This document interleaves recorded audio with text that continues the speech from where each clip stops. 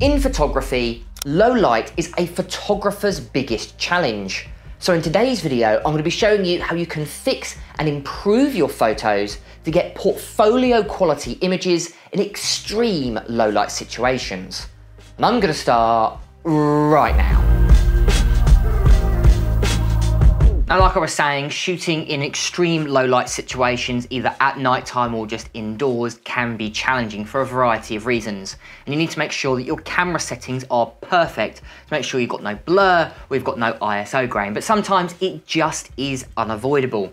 Take this photo here as an example. It's a photo I've taken at a wedding. Obviously it's night time, we're using sparklers, and the only thing I've got to light the couple are the sparklers.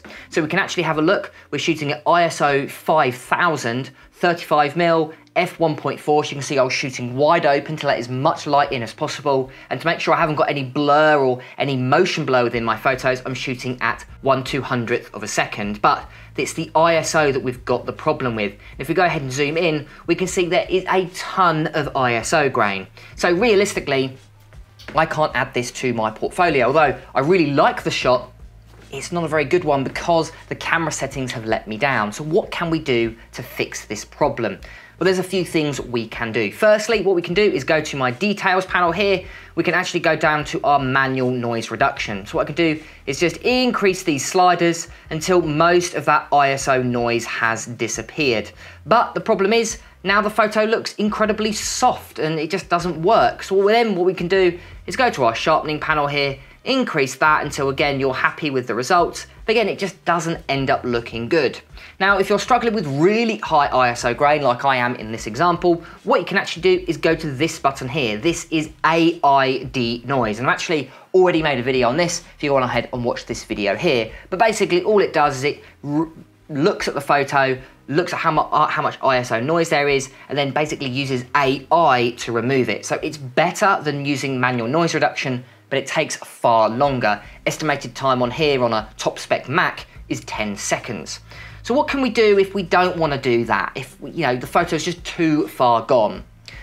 Well, and this is a bit more, I wouldn't say this is an unpopular opinion, but I think there's a difference between accidental and intentional. Accidental looks like you're just not shooting correctly. But if you intentionally do something, then it looks like you're just basically breaking a photography rule. Take the Dutch angle, for example. If your horizon's ever so slightly off, it looks off. But it's really far off, you can say it's intentional. And we can do the same with grain. So instead of trying to remove grain and make it look grain-free, because that's gonna be really difficult in a low light situation, we can actually intentionally add in grain. Now, in a photo like this, it doesn't matter how much color noise reduction I do, it's just not going to remove it. So step one of making it look intentional is basically changing it to black and white, just simply removing that color ISO noise grain, because that is what's ugly. The luminosity grain is okay, but the color noise grain is really what makes this particular photo an issue. So as you can see, what we've done is remove that. What I might actually do is I've got a color cast in here. So what I might actually do is just remove some of that color grading so it is pure black and white.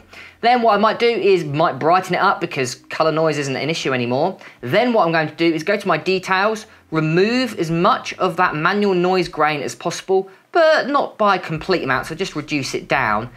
Then what we're gonna do is go to my effects here, and I'm actually going to simply add in grain here. So make it look from unintentional and accidental to intentional. And as you can see, now the photo, I actually think looks really good. It looks like I shot it on like this nostalgic film with added in grain to make it look intentional. Now, I've actually done it to one of my favorite photos that's actually on my gallery, and it is this one here. Now, this photo's got a few problems. For example, the couple are out of focus and it's super grainy. We're actually focusing on her hand here with this particular sparkler, but I absolutely love this photo. And in fact, it's on the front page of my website. So just because you're shooting in extreme low light situations doesn't mean you'll end up with non-portfolio work. Just simply lean into that grain. Make your photo look more grainy. Go from accidental to intentional. Now, if you agree with me or disagree with me, of course, go ahead and write it down in the comments below.